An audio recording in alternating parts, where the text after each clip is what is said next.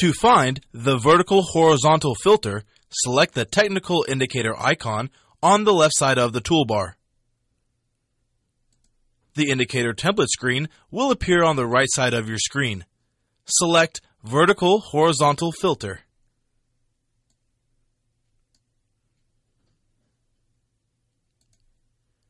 We will use the default 14 days in the period section. If you want to change the graph's color, click on the image of the 3 horizontal dots next to the name of the color.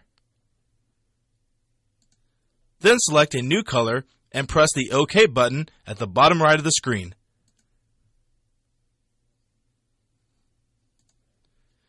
The vertical-horizontal filter, which I will refer to as VHF, is used to determine whether the market is in a moving trend or in a congestion phase.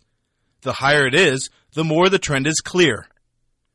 To add the chart to your graph, press the Add button, and then the Close button to close the indicator template screen. There are 3 ways to interpret this indicator. 1. Use the value of VHF to determine the strength of the trend. 2. We can look for the VHF direction to determine if a trend or congestion phase is developing. A rising VHF indicates the beginning of a trend. Conversely, a VHF going down indicates a value which may fall into a period of congestion. And thirdly, use the method of opposites.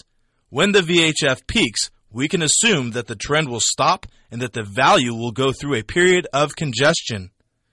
Conversely, when the VHF reaches a minimum, it can be assumed that the period of congestion will be terminated and that trend is over.